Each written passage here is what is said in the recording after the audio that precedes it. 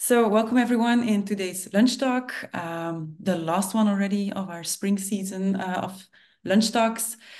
Before we take a 2 months break for the summer holidays, although summer seems quite far away with this weather, of course. But we'll be back in September with more talks, more topics, and more speakers. So of course, if you want to stay up to date and be the first one to know about our upcoming talks, be sure to register for our newsletter, and you can do so by scanning this QR code. And I will also share the link in the chat and in the follow-up mail afterwards. And since we are joined by so many today, I will give a short introduction about myself and our project before we get started. So my name is Annelies van Dijk. I am the project manager of the SciComm Academy at SciMingo, which is a Flemish nonprofit organization based here in Brussels. And we want to help people take their first steps into science communication. So we do this with our various projects. We have the Flemish Thesis Award, we have the Flemish PhD Cup, and we also have the SciComm Academy. And I very shortly also want to encourage everybody to look at the other projects because we have our applications running for the PhD Cup, for example. And with our SciComm Academy, we organize on one hand monthly free online lunch talks like the one of today, where we cover a wide range of topics related to science communication or research, for which we invite science communicators like today or experts in their fields to talk about it. And on the other hand, we also have our in-person training courses to help you reach out using various platforms or using various tools. And we really want to encourage you to create something that you can use to reach out to a broader audience. For example, we have trainings in creating a 3-minute video pitch about your research or a popular scientific blog. You can discover all of them also on our website.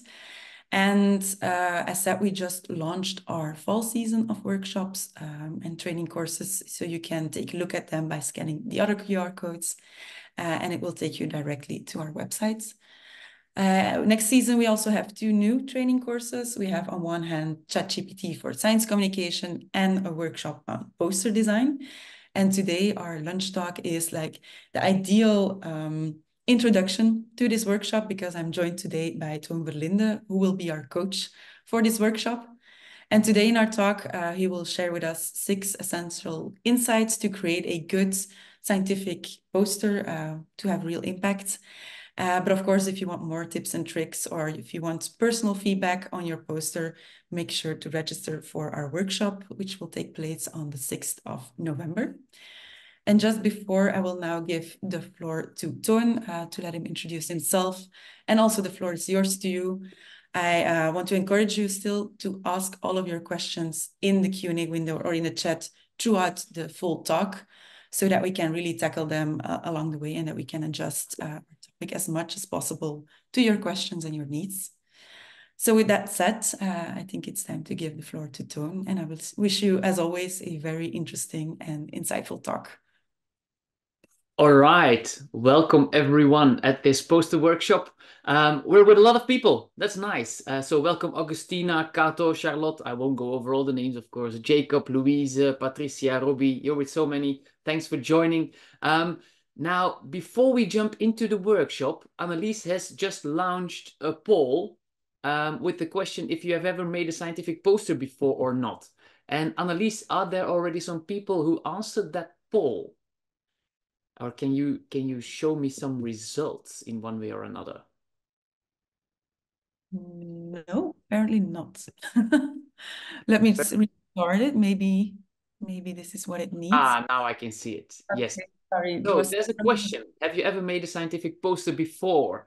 With some simple answers, yes, no, or maybe you're working on one right now. So yeah, good for me to know where you are, if you have ever made one before or not, before we jump into the lunch talk. I don't know if you can see the... I can't see the results, Annelies. Oh, it's exciting. Maybe you can just give me the numbers more or less. So almost everybody says yes. I think 20, 71% says yes, 20% says no, and 9% is currently working on their poster. All right, wonderful. So most of you have made a poster before. I'm guessing it's for a whole bunch of reasons. It could be like a very, now I can see the results. Yeah. I think it could be for a very narrow focused conference. It could be for a very broad conference with a lot of participants. Maybe it was for a master thesis. Maybe it was for a patient organization. Maybe it was for an industry day. Maybe it was during a research day at your institution. There are so many occasions where you can make a poster. I also see some people are working on a poster right now. So I hope this workshop helps you do that. If you have a poster session coming up in the near future, this workshop can help you, of course. Now, if you have ever experienced being at a poster session, being it as a visitor or being it as a researcher participating with your poster, strange things start to happen sometimes. So imagine you're a researcher, you're standing next to your poster, you've put in a lot of time, a lot of effort, a lot of money as well to be there probably, or to print the poster. And you're standing next to the poster and people pass by and nobody seems to stop at your poster and you're unsure, like, how does this even work, this poster session? Do I need to talk to people? Do they talk to me? And you're wondering, can I get more out of this? Yeah. Now, on the other hand, you have the visitors of the poster session. They're under a lot of time pressure as well. Because imagine, I'm going to share my screen for a moment. Imagine you're over here at the poster session. This is a big one, yeah? But imagine that you're presenting there, and as a visitor, you need to walk around. You've just sat through 4 or 5 presentations in a row. You're finally free to do a networking event, to go to coffee, to take a lunch break. And there, all these posters are waiting for you. And you have like 1 hour to go through all of this. And that gives some pressure for the visitor, because they're meted with like a wall of text and a lot of posters they need to go through, and they can only see like, let's say 10, 12 posters tops maximum. And that gives what I call the deadly combo for posters. The deadly combo for posters is a poster that is difficult to analyze, linked together with a lack of time with the participants. That gives that people skip your poster. Yeah. So that's a combo you have to work around to make sure that people stop at your poster. Now, the other thing that is playing is, of course, your poster needs to stand out. Your poster needs to stand out from the other posters around. For example, we look at this researcher here. His poster probably doesn't stand out. And you might be thinking like, yeah, okay, but this researcher approached this poster all wrong. But if we type in research poster on Google, they all look a little bit similar. So you will need to develop a poster, or design a poster that stands out from the other posters. And your poster also needs to stand out from something else. I already hinted at it, but your poster needs to be better than the coffee break. Yeah, that's true. During a poster session or during a conference, the poster session is typically held in parallel with the coffee break. So it's a very hard sell, because people want to go to the coffee break, want to go to do networking, and there you are with your poster saying like, hey, no, don't do all that fun stuff. Please come to me. Yeah. And that's a hard sell, and that's what I'm hoping I will help you with today with this workshop. Of course, we've also written a book about this workshop. We can't tackle everything today, which will have a step-by-step approach on how to make scientific posters. Now, before we jump in, first a little bit about myself. I am Tom. I'm a biochemical engineer myself. I did research on water purification, made a lot of posters along the way, but later on I started studying journalism and I went into science communication. And together with my colleagues, I run The Floor is Yours, where we help researchers to take their complex research and have it clearly explained. We do that everywhere. We do that in Belgium, of course. That's where I am right now. I don't know where you are in the online world for the moment. But from Belgium, but also from Finland to, let's say, Spain, and all around the world, from Mexico to South Africa. But today, we're here, and I'm here with you guys, so thanks for being here. Before I'm going to go over my principles that I've promised, like the basic principles for building a poster, I want to ask you a question. Please try to think, what is the purpose of a poster? Why do you make a poster? Because yeah, you put in a lot of time and effort in making one. So why? What do you want to get out of it? Typically, if I ask this question to people, they will say something along the lines of, it's because I have my research and I want to communicate the results and I want to bring across the information in a clear way on a poster. And that's true to some extent. Bring across information. But it's important to know that posters are very bad at bringing across information. That's because a poster session is a very busy environment. As I said, people are under time pressure. They can't read a lot. They can give your poster like 5 minutes of their time, tops. So it's a difficult situation. It's not that good at bringing across information. Papers and presentations are much better at bringing across information. Posters are not that good at it. But there's another thing that posters are shine at.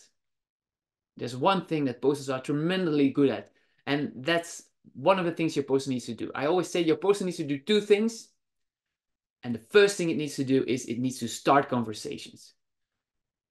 Yeah, so the main thing is not bringing across information. The main thing a poster needs to do is starting conversations with other people, and that is where posters are tremendously good at, because during a presentation or in a paper, there's no conversation going on. There can be a small Q&A maybe, but it's mostly one directional, in one direction. A poster, on the other hand, is two ways. You have a conversation about interesting stuff. So your poster needs to start conversations. That's the main thing it needs to do. The other thing your poster needs to do is it needs to convey your key message. You can't talk about everything on your poster because, as I said, it's better at bringing across information, but it can convey your key message. And the convey your key message brings us to the first principle. Convey your key message is very important. The question is, so the first question you need to answer when you start building a poster is, what is your key message? What do you want people to remember? Because even in a smaller poster session like this, well, it's not that small, but smaller than the picture I showed before. So even a smaller venue like this, people walk around like they walk around in a supermarket. They don't really know where they're going to stop until something grabs their attention and they start to read. Now, during a poster session, they can read, let's say, 10, 12, 15 posters. They won't remember everything that's on that poster. They can remember, however, one thing. And that's better be the one thing you want them to remember, and that's your key message. So take a minute and think, what could be the key message on my poster? What do I want people to remember from my research? It could be something like, we need to do this. I want you to remember this. Yeah. So a specific key message. And once you have a key message, it's your job to put it on your poster everywhere. Everywhere you can. Yeah. So for example, you have a key message. I want you to put it in the title. And if that's not possible, I want you to put it in the subtitle. For example, this is the title of a poster. It read The Idiopathic Epilepsy Mystery, which is a more attractive title. And then in the subtitle, it says, Plasma and fecal metabolome are different in dogs with idiopathic epilepsy. That's the key message. That the metabolome is different. That's the key message. That's what this researcher wants me to remember. And I think that's a good idea. Because even if people spend 10 seconds at your poster, they will typically read the title and the subtitle. And then they know your main conclusion or the main thing you want to give away. Yeah. So I think that's a very good idea. Put it in your title. All right. Another place where you could put your key message is in your opening. And with the opening, I mean like the top part of your poster, like the thing beneath your title. For example, you have this scientific poster. It's not the best scientific poster. There's a lot to be improved. But it's about comparing the sensitization capacity of raw and processed cow's milk.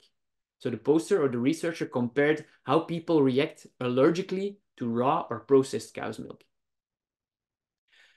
And top left on this poster, I'm going to enlarge it a little bit, you see a block that says conclusions. And the first sentence over there is, raw milk is hardly able to induce sensitization, this in contrast to processed milk. That's the key message. Yeah, you read one sentence on the poster, raw milk is hardly able to induce sensitization, and you know what this research is talking about. I'm not saying that on your poster you should put your conclusions top left. You can keep them where they usually are. That's bottom right somewhere. But I also want the key message in the opening. Could be in the introduction block that you draw on a poster. Could be a separate box with a separate background color, for example. That could be also be a possibility. But try to put your key message in your opening. Works tremendously well. Okay. So you put your key message. You think about what do you want people to remember. Put it in the title. Put it in the opening. Another place where you could work with your key message is in the results. Sometimes people are struggling with like, okay, which experiment shall I talk about and which shall I exclude? And my response is always, is it a result that is linked to your key message? If so, then it's okay. If not, then cut it out. Yeah. Sometimes, and I'm sure in this group there will also be people like that. You have like one overarching project and 5 sub-projects, work packages. And you need to make a poster and you're struggling because you have like a key message for work package 1, but you want to talk about all the work packages. Yeah, that will give you a hard time. My suggestion would be keep it to work package 1, the poster, or go for like an overarching narrative. But don't try to cram in 5 different work packages with 5 different key messages into one poster. That will give you a hard time. And with results, same thing. Results that are linked to your key message, keep those, the rest cut it out. Another way where results can support your key message is in the title of the graph or the table or so, put the conclusion of that graph or table and make it link to your key message. Yeah, make it support your key message. Okay. Another thing you could do with your key message is look for an image that supports your key message, or play with your image to attract the attention to your key message. For example, this poster, it's in Dutch. Some of you won't speak Dutch, but that's not a problem. Because even if you don't speak Dutch, you immediately know where the key message is. It's in the watch. Yeah. It's a poster about wearables in the battle against Alzheimer. So this research has chosen like for a wearable front center image and then put the key message inside that image. It works tremendously well because you can't read past the conclusion that says stress monitoring with wearables can help an early detection and better surveillance of Alzheimer. It draws the eye to the key message. And then there's one last thing you could do with your key message, and that is to make it big. I put it in the biggest font I could. Make it big. Yeah. You see a tendency these days to make key messages big on posters, and I like that. For example, this poster, on top it says, dancers with hypermobility disorders are frequently misdiagnosed, which leads to more pain and a decline in dance performance. That's the key message. That's not the title. The title is smaller in bold underneath that. But I can walk past this poster, look at it for 5 seconds, and I know what the main thing is this researcher wants to tell me. And you see that more and more over here, using a new drone technology to track bees during flight. And when I read that, I think like, cool, you use a new drone technology to track bees. How does that work? Do you fly with little drones behind those bees? Aren't those bees scared? Why do you do that? I have so many questions. If on the other hand, this person would have led with the title of the poster, which is below that, and that's using piezoelectric tags and autonomous drone technology to understand the space use of bees at a landscape scale. Yeah, then I would go like, okay, good for you. Yeah. But that's the power of making a clear key message and showing that big on your poster. Of course, you will lose space for the rest of the content, but I think it's worth it. If you think like, ooh, I don't dare to do it that big, not a problem. And please put it in your title, in your opening, in your results, in your image somewhere. That will already help a tremendous amount. And so the first principle of today was your poster should convey the key message of your research, not the entire contents of your paper. And that's the first thing you need to remember when making a poster. Now, once you start building your poster, you might be wondering, okay, how do I tackle text? How do I tackle text on a poster? How much text can a poster have? And that will lead me to the second principle, or the second big idea. People can read about 100 words a minute. Now, 100 words a minute is when people sit down in a quiet environment and read a text that is quite easy to read. So not a text that's in a language that they don't really grasp, or not when they're reading a text full of jargon. And so it's like this setting. People can get to 100 words a minute. Now, as I said before, a poster session is not this. A poster session is a high pressure environment. Look at this. Take for example, you're the guy at the bottom over there. This person is on a lot of pressure because he's trying to read the poster. At the same time, someone is talking to him. At the same time, on his left, someone else is talking about something else to someone else. There are people passing by behind them. At the same time, he's thinking like, I actually had to want to go to the coffee and my time is almost up. So it's a high pressure environment. People won't make it to 100 words a minute. But let's say they do. I'm willing to allow it. Let's say they do. That means that they get to 400 words in 4 minutes. And that's the maximum you get for a poster. Maximum 400 words. And if you wonder like, how does that divide? Well, that will divide, typically it will divide along these lines. 140 to 200 words for title, introduction, and conclusion. And between 260 and 300 words for the body text, more or less. Of course, this is not written in stone. It's not that there will be a jury counting all your words, but that's a good amount to aim for. And for example, this poster has 521 words. It should go down a bit.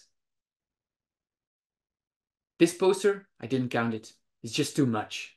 That's too much words. But this is a poster you encounter a lot. A poster like this. It's not a special poster, but this is way too many words. This poster, 300 words. That's okay. You can even raise it a little bit if you want to. But this is something people can read standing up in a couple of minutes. And that's what you should aim for. And once you start putting your text in your design software, whatever software you use, then please make your title at least 96 point big and your body text between 32 and 40 point big. Inge says in the chat, even the poster with the 521 words I will skip. Yeah, it's true. It's quite heavy on words. It asks a lot because there's also not that much that draws the attention. There's not too much breathing space in the text, so I get that, Inge, that you would skip that poster as well. But yeah, in amount of text, in the font size of text, take these font sizes. These font sizes are based on research not for scientific posters because there's not that much research for scientific posters, but this is based on research for classrooms and signature on the street, like how far away can you read stuff. For example, title 96 point needs to be that big because then people can easily read it from 3 meters distance. And that's what they will do, because people will take a safe distance in the beginning when scanning the title because they don't want to talk to you yet. Yeah. And once they think it's interesting, they take a step closer and they start reading the body text. And the body text, 32 to 40 point, you can read that like from 1.5 meters, which is a good distance, safe distance from the poster, and people can talk to you. So try to keep those up. These font sizes will only make sense if you make a poster that is A0 or A1, which is the most common poster sizes. Sometimes I see people trying to make a poster in A3. That's not small for a scientific poster. Then these poster sizes, then these font sizes don't make any sense. But for the typical A0, A1, this makes sense. So yeah, that's the second principle. The second principle is very easy, and that is useless words. Because formed words is all you get. Now you might be thinking, for the third one, you might be thinking, yeah, formed words is good, but I want to put more. Resist the urge to do that. But you might be saying, yeah, but I have to put more. I have more. The golden thing you can do when you have too much is to provide a handout. Push everything that's more than 400 words, push it to a handout. On the handout, you can provide your name and your contact details. You can provide a little abstract, a link to a full paper, references. References are very good to push in a handout or extra information. Treat the handout as something that the expert wants to see when the poster is not enough. And for example, references are very good for that, because references is something that the expert wants to see if he or she wants to know more. You can put your handout online. Then I would suggest making a Google Doc or a PDF that you push onto a Dropbox or something like that. Take that link, typically it's a link like this long, and put it in a QR code, and put that QR code on your poster so people can scan it as a handout. Now it's even better. The perfect poster handout to me is on one side of the paper, is one sheet of paper. That's the perfect poster handout. On one side of the paper, you print your poster. On the other side of the paper, you print what I've said on this slide. Your name, contact details, abstract, link to a full paper reference, everything you want to put there, an extra graph you want there, extra numbers, put that on the other side of the paper. If you have a physical one, you can hand that out to interested people and they will take it and put it in their bag, which is a good thing. Because if people just scan a QR code, you probably do the same. You scan the QR code, you look through it and you think, ah, cool, and you close it and you never open it again. If you have a physical printout, you have it in your bag, you take it out when you're at your desk at home or at work. Maybe you'll even put it on the board at your desk somewhere. So a physical one works quite well. Also, if you suddenly have an expert who has more questions that are not on the poster, they're typically on the handout, then you can take the handout with you and talk him through or her through the handout. So that works very well. For people who are wondering how they can make a QR code, I always use qrcodemonkey.com. Don't forget the dash in between. It's quite easy. You just drop in the URL. I like QR Code Monkey because you can change the color of the QR code quite easily, which makes it will match very well with your poster design. You can even put a little logo in the center. And very important if you're looking for a QR code generator for scientific posters, these QR codes don't expire. That's important because some QR codes on the internet, they will only keep that QR code valid for a couple of weeks, for example. But then you print out your poster, take it to the conference, put it up there, and the QR code doesn't work anymore. And that's stupid. So QR Code Monkey doesn't have that problem. That's a place you can check. This, for example, is a poster with a QR code. They've put it front center. This wasn't leading to the handout. This was leading to a survey they want people to take. And the survey was a key message, like, please take our survey. So I think it's a good spot, like front center in an image, people will always see the QR code. So yeah, that already brings us to the end of principle 3. Use a handout to get information from your poster, which is very, very useful. By the way, if there are any questions along the way, feel free to drop them in the chat. I will see them and I will try to answer them if I can. Okay, so first one, before you try to before you try making a poster, think about your key message. Second, if you start writing text, maximum 400 words on your poster. Third thing, use a handout if you have more. Handouts are very useful. All right. Fourth thing I want to talk about, and this is a biggie. When you think about scientific posters, you probably think about what I call an expert poster. But there are different types, or there are different ways to tackle a poster. And I'm going to talk about 2 formats. The first format you probably think of is an expert poster, because that's what you all know. But there's also what I call a pitch poster. A pitch poster has less information, but is useful in a whole range of situations. I'm first going to introduce you to the pitch poster. Then you will be skeptical at first, maybe, but then I will tell you where you can use that. And then I will show you some examples. So, hi, meet the pitch poster. This is a pitch poster. What are different elements to put on a pitch poster? You have a short title with a scientific subtitle.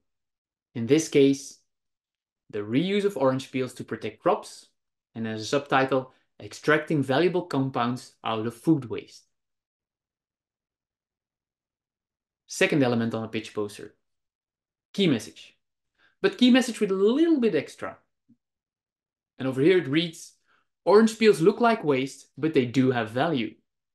A peel contains interesting compounds like fibers or oils. With this research, we want to develop the technology to extract these materials and reuse the waste. Third element on a pitch poster, problem solution relevance block. First you describe the problem, then you say what you're going to do about it, and then you say why it is relevant to us, or to the audience that will read the poster. So the problem in this case is, the food industry generates a lot of waste, like residues of winemaking or peels from the juice industry. But these wastes contain valuable compounds that we don't use right now. Therefore, solution, we aim to develop biotechnical processes like enzymatic synthesis and fermentation based on food waste that can be used, to, for example, to protect crops. And the relevance is, we can use food residues as raw materials to obtain high valuable chemicals in a more environmental friendly way. Then there are two more things in a pitch poster. The first thing is a big image that draws the attention and is linked to the subject. And then, very important, QR code with contact details. Via the QR code, you push everything that you can't push into this pitch poster. Okay. That being said, where do you use a pitch poster? The truth is, you can use a pitch poster in more occasions than you can use a general expert poster like you used to. For example, you're presenting online.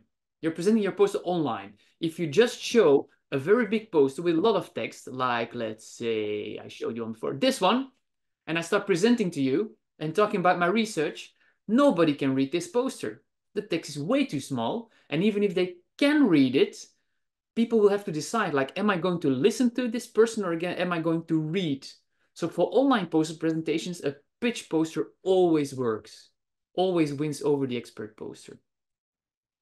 Another occasion where a pitch poster is a very good idea is when you do what they call a shotgun presentation. So at conferences, you typically more and more you see like that you have to come up onto stage. You get 3 minutes to present your poster, and your poster is projected behind you. And after 3 minutes, you get off again. Same thing as with the online presentation. Readability is not that good with a beamer. So pitch posters are something people will be able to read during such a shotgun presentation. An expert poster, they won't be able to do that. And even again, if they can read it, they will have to decide, am I going to read or am I going to listen? You don't have to do that with a pitch poster. Pitch posters are also very useful when you're at an event where there are people from a whole range of disciplines. Yeah. For example, you're at the research day of your institution.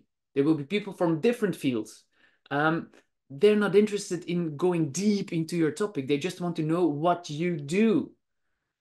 And if you come across an expert that wants to know more, then you lead that person to your QR code or your handout. So it's very useful, this pitch poster. If you ever go to a conference, not a research day, but a conference that's very broad, for example, climate change conference. On a climate change conference, you have economists, sociologists, biologists, physicists. Everybody does something with climate change. So you need a poster that's easy to understand for everyone. This is very useful. Yeah. Okay. Industry days, patient days, stuff like that, also very useful. That being said, I have a question. I'm going to go in on that question in a second after I talked about the pitch poster. Okay, that being said, I'm going to show you some examples of pitch posters. For example, this is one. This was presented at the climate change conference. This is from a researcher at the Royal Meteorological Institute. And you see he has a title with a more scientific subtitle. He has that key message in the blue block on top of there. As an image, he has chosen for a map and the problem solution relevance and the QR code. He used this poster at the climate change conference and he mailed me and he said the conference lasted 5 days. There were 2,500 posters, different posters a day. So that's 12,500 posters over the range of the conference. Crazy amount of posters. You had 25,000 participants. So how in the world can you stand out? Afterwards, he mailed me and he said, I stood in my post for 3 hours. And apart from the first and last 5 minutes, I was not bored, which is a good thing. I didn't have such good experience with previous posters. That's because that pitch poster, as I said, it starts conversations with everyone. Another example, this is a shotgun presentation. This was in South Africa. We trained part of the people there, not everyone. And at the conference, you had these shotgun type of presentations. Everybody got up onto stage. Everybody presented their research. Afterwards, and this is what makes this story interesting to us, afterwards, the jury awarded prizes for the best poster presentation. The top 3 of people who won that prize all made pitch posters. Because it's tremendous good format for that. This lady afterwards went with this poster to another conference. She won again. Yeah, because it works. This is another example of a pitch poster, discovering new therapies against fever. He approached it a little bit different. He moved those blocks up, which is good for me, and didn't use the words problem solution relevance, but wrote what the problem was. I think that's a good idea. It says in the first block, it says not problem, but it says current therapies have limited efficacy. I think like, okay. And just by reading the titles of those 3 blocks, I know what this person is working on. Current therapies have limited efficacy, unraveling the disease pathway. So he tries to unravel that pathway. And relevance now, the attacks impact the patient's quality of life now. So we need to change that. So, and as an image, he chose for that pathway that he works on. Works tremendously well. One more example of a pitch poster is this one. The beneficial effects of nature, the impact of green spaces in schools. And I like this poster a lot.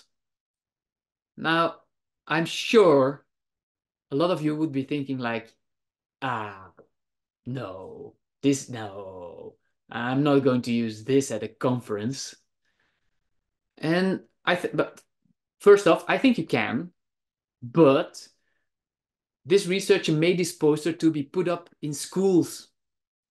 And then this makes a tremendous amount of sense. Imagine that this researcher would have come up with this poster and put that up in schools. It wouldn't work at all. Yeah. So it's audience based. And then the final one I want to show you is this pitch poster about biomarkers for obsessive compulsive disorder. Problem solution relevance again. Now, this researcher made this poster and she was going to a quite a narrow focused conference.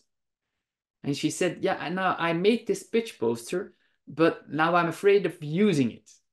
Because what would my supervisors say? What would the people at the conference say? Will they say this is not professional enough? And I said, I understand that you hesitate because it's something different than you're used to, but please try it out. And afterwards, she let me know how it went. And she said, the poster was successful. There were people ready to address me even before I had fully put it up. I spoke to several researchers and also made arrangements to jointly discuss our findings in the future when I have some more results. In addition, I received a promising proposal for a possible collaboration. In short, I'm very satisfied with both the event and the impact of the poster. I will definitely use the pitch format in the future.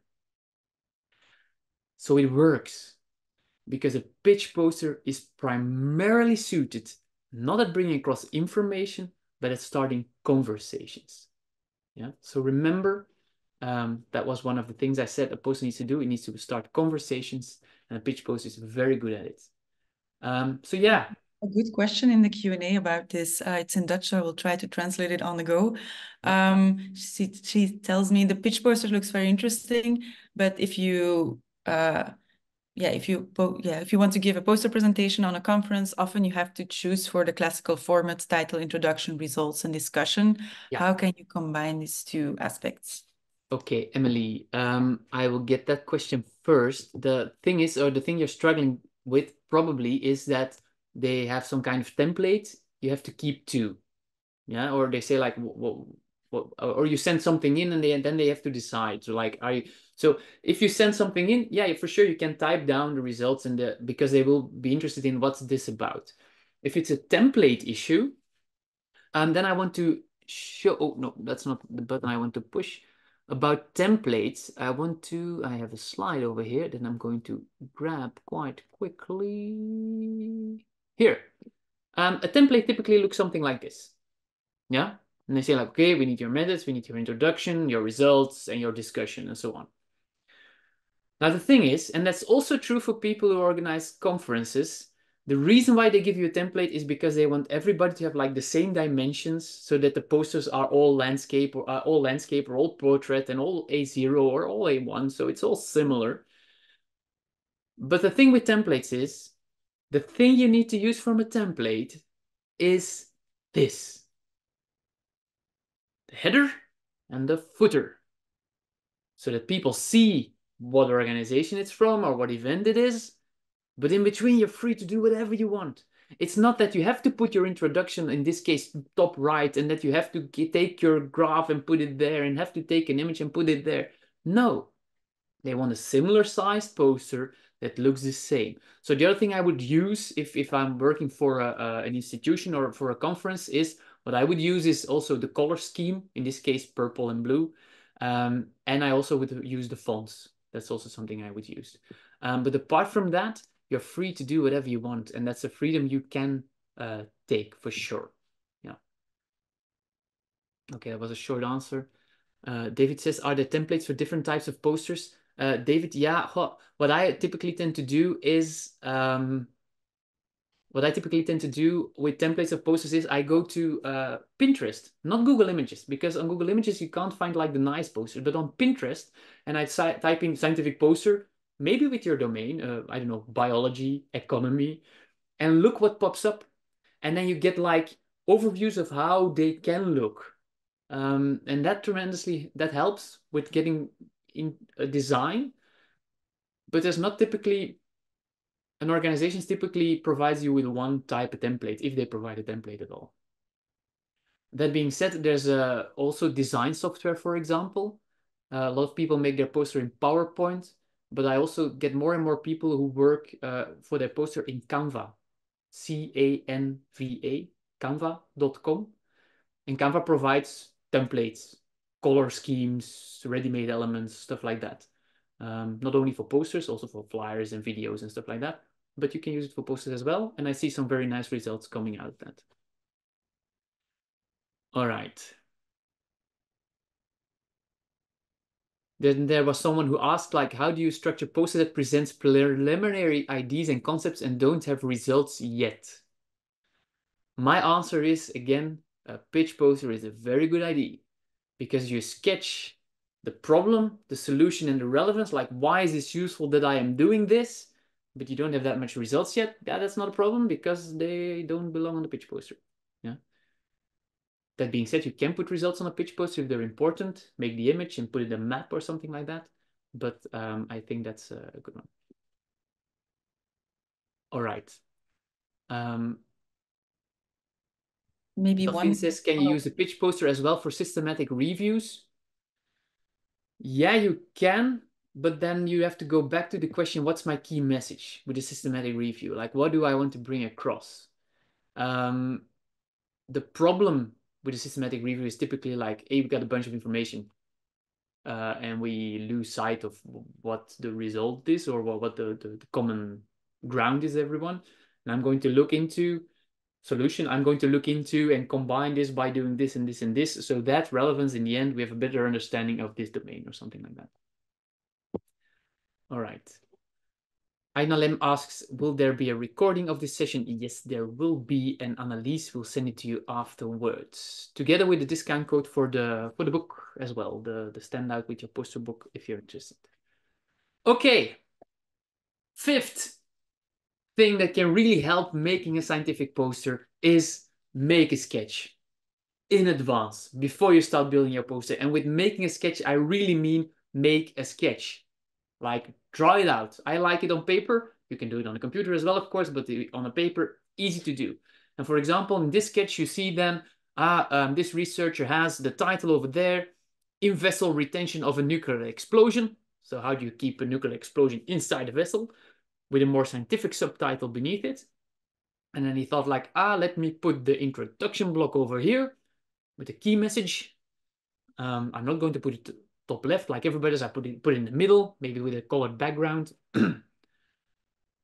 Bottom right, I'm going to put a small design element that conveys the released energy when you have an explosion. And then on the left, I'm going to put like a pathway or a process, and I'm going to work with that. And by doing that in advance, you will save a tremendous amount of time. By doing that thinking on a piece of paper quickly, you will save a tremendous amount of time. This is another example of an easy sketch. Title on top. Then you had like this kind of, and it's about paving the way towards animal-free dairy. So she's trying to make cheese without animals. That was the title, and then you have some kind of road thing going on with the cheese in the middle that she wants to do there. And then she wants to split up her poster in 3 blocks. And then she wants to end with the conclusion. Now, what I like about this poster is, from this poster, I had the sketch from the beginning, and I also had the final result. And the final result looks like this. Yeah. And you see the sketch coming back, but bit by bit. So you have the title, you have that road thing going on, the poster that splits into 3, and then the conclusions at the bottom. And I'm sure this researcher wouldn't have come up with this idea of that road, for example, if she wouldn't have sketched it in advance. It will save you a lot of time, because if you just start dumping text into, let's say, PowerPoint, when you make posts in PowerPoint, and then start moving stuff around and cutting stuff, that will give you a hard time making a poster. Sketching it in advance really works very well. And if you make a sketch, try to think of different, we just had a question about templates, but try to think of different ways of building a poster. This is the very standard block poster, which is okay. But if you want your post to stand out, it's better to not use block, block, block, but do something else. This, for example, is a road. Yeah. Mind you, it's a very well-designed road. You don't have to do it like this. But this, if you boil it down to what it is, it's just a line with some boxes popping out of it. So if you have like a process or a step-by-step thing or a timeline, or then this makes a lot of sense. Yeah, I had someone saying like, what do I do if I don't have results yet? Well, then you do problem, solution, relevance. This is why we're going to do it. And then you draw a line and you say, these are my next steps. And I want to finish here. This is my final result in 2 or 3 years. Yeah, something like that. Could be a possibility. This is another approach you see quite often. Circle in the middle with something and the rest around it.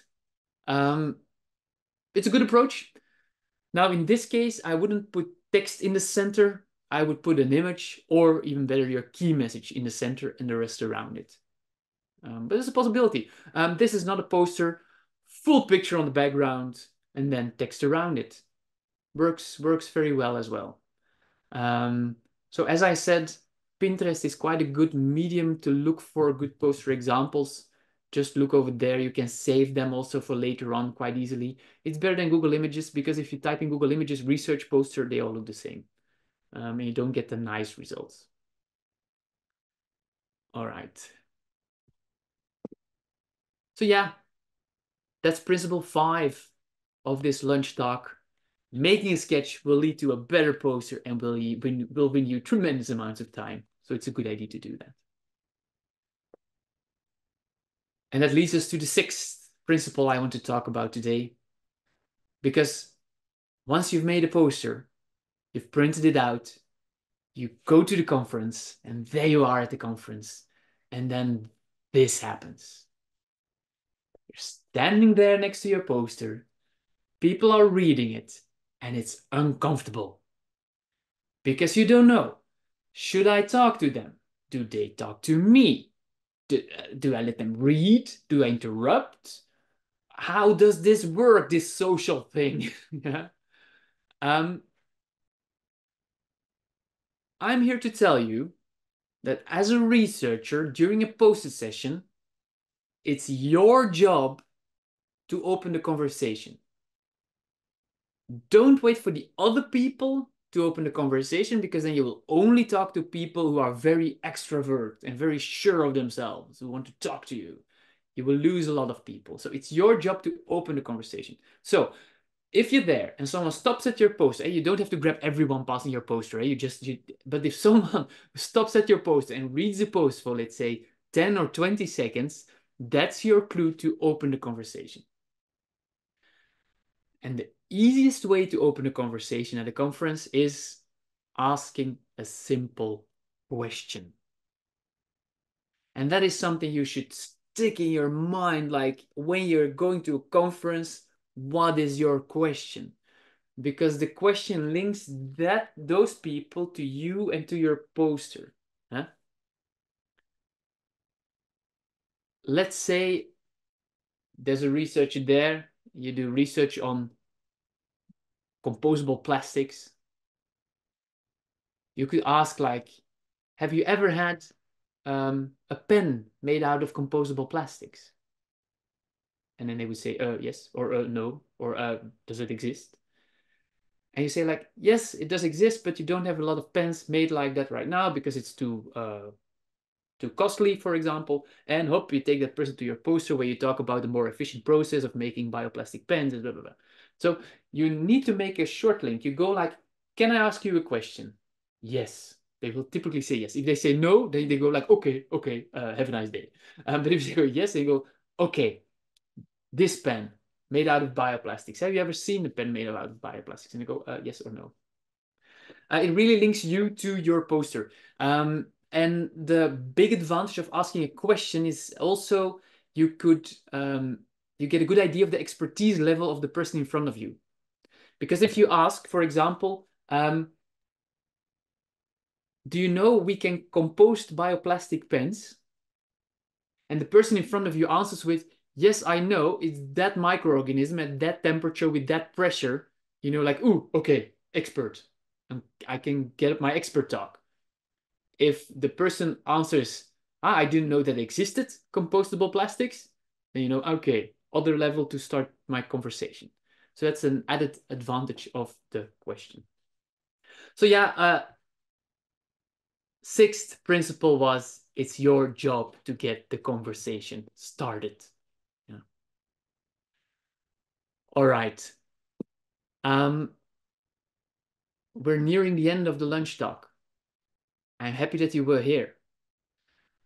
I could only scratch the surface, of course. I hope it was valuable, but I could only scratch the surface. As I said, we've written a book that gives a step-by-step approach. Step 1, step 2, step 3, step 4, when making a scientific poster. We didn't talk about how you write a good introduction, how you can use a pyramid structure to get the content on your poster right, how to do titles, images, the design of your poster, how to do data stuff, how to add an element of surprise, and much more. You can find that in that book. There will be a discount code in your mail in the near future that gives 10% off and free shipping, I think. There's, of course, also the workshop that Annelies already hinted at that I will be giving as well, the poster workshop in November. She will send that information to you as well. I see her nodding, so I will guess that's true. So feel free to join. There we go, like for hours on your poster, and you will make your own poster as well. So that's a very nice ending of that day. So you can walk home with a poster that is almost finished. It won't be entirely finished. If you ever have questions, you can always reach me at toon@thefloorisyours.be. I'm always happy to see good examples, good posters, let me know. But that being said, we open the room for questions if there are any more questions. For example, I see Diana asking, is it fine to use a dark background in a poster? Yes, that's okay. It's personal preference. The thing is, a black poster takes a lot of ink and then the text is white. Now, typically, a white background with black text is more readable.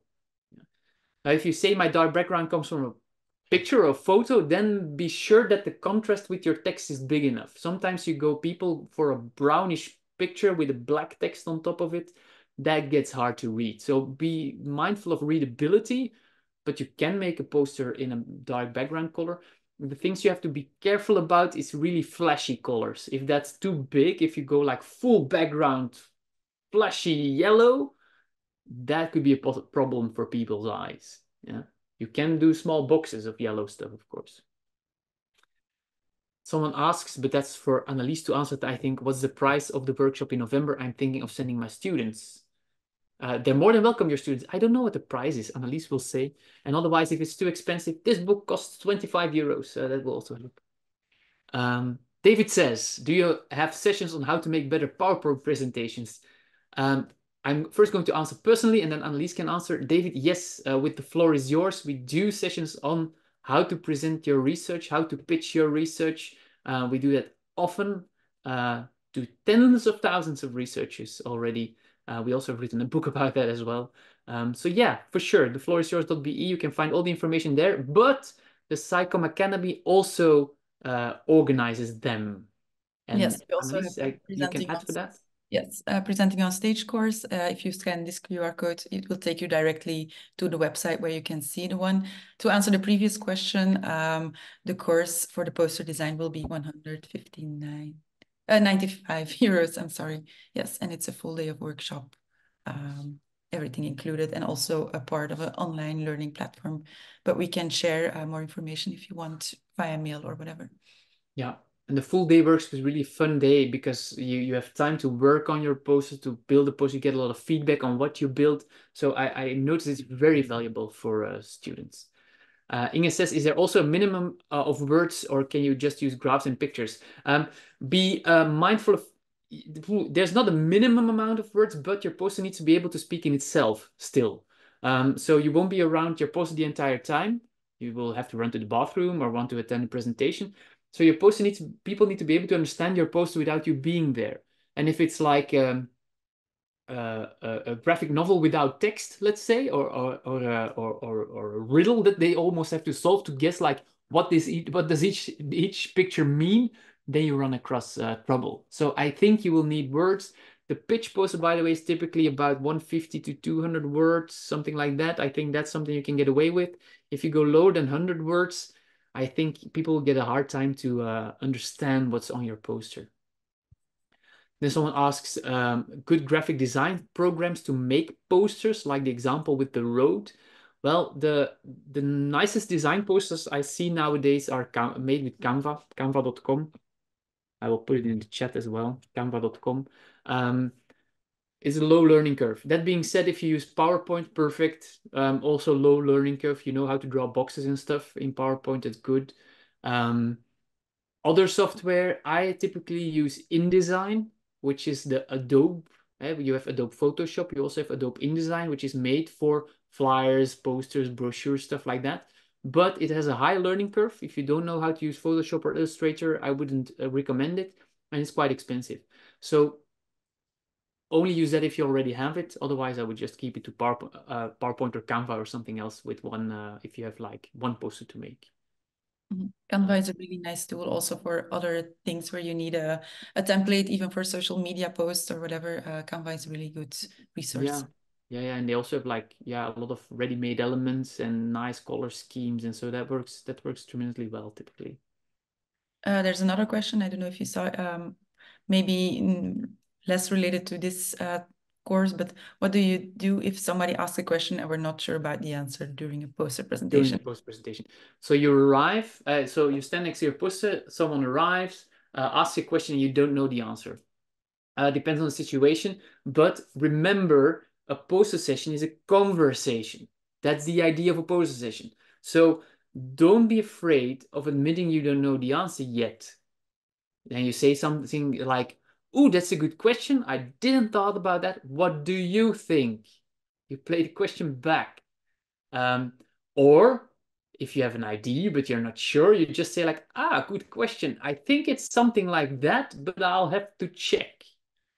What do you think?" Yeah. So if you don't know the answer, always you can play it back. Don't make up things and send them out as truth when you're not sure it's true, of course. Yeah. So that's something you can do for sure. Yeah. Yeah, I think we answered almost all questions or all the questions that were asked, and it's also 1 o'clock, so we don't want to keep everybody for too long, but I think it was a very interesting session also for myself. Still, of course, things to learn. I think everybody also had a lot of positive feedback.